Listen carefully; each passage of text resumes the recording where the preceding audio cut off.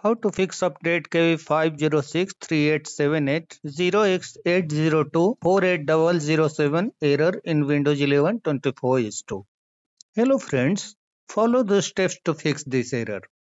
First of all, make change in a few services. To do this, click on search, type services, click on services,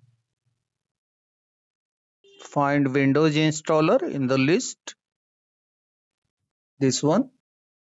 Right click on this service, select properties. My startup type is grayed out. If the startup type is highlighted in your system, click on this drop down and select automatic. If the service is stopped, click on start. Click on OK. Right click on Windows installer and select restart. Then look for background intelligent transfer service. This one. Right click on this service, select properties, change the startup type to automatic and click on start. Click on apply, click on OK.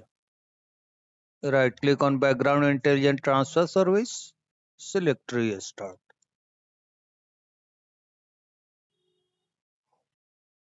In the same way, right click on Windows Update and select properties. The startup type is already automatic. The service is stopped. So click on start. Click on OK.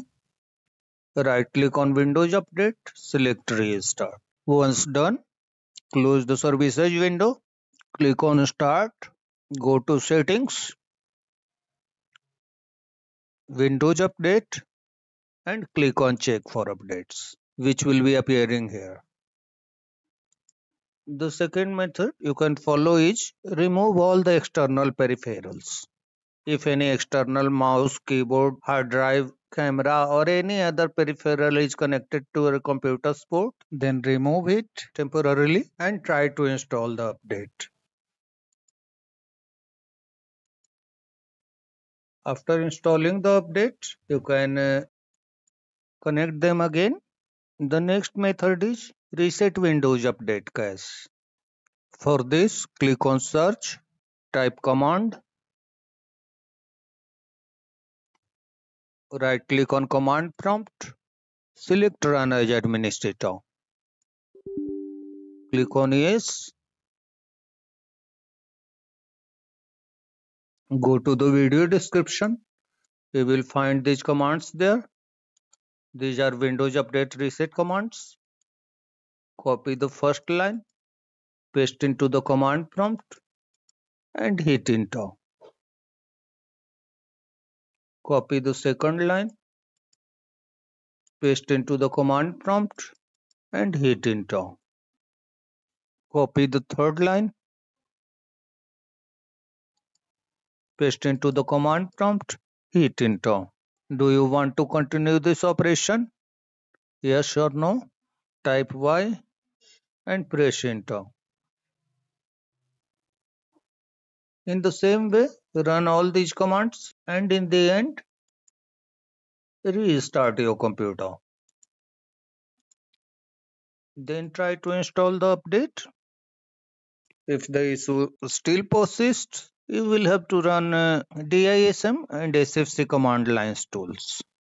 For this, you will again have to launch the command prompt. Click on search, type CMD, right click on command prompt, select run as administrator, select yes. Again go to the video description area. You will find these commands there. This is DISM RestoreHealth command. Copy this command, paste into the command prompt and hit enter. Wait for the process to complete. Then copy the system files checker command. Paste into the command prompt and hit enter. Once completed, close the command prompt and restart your computer. Then check for updates and try to install it. If any of the methods don't work, it means you will have to perform in place upgrade. To perform in place upgrade, launch a browser. Type Windows 11 download in the address bar. Press enter. Click on this link which says download Windows 11. Once the page is loaded, scroll down to reach download Windows 11 disk image ISO for x64 devices.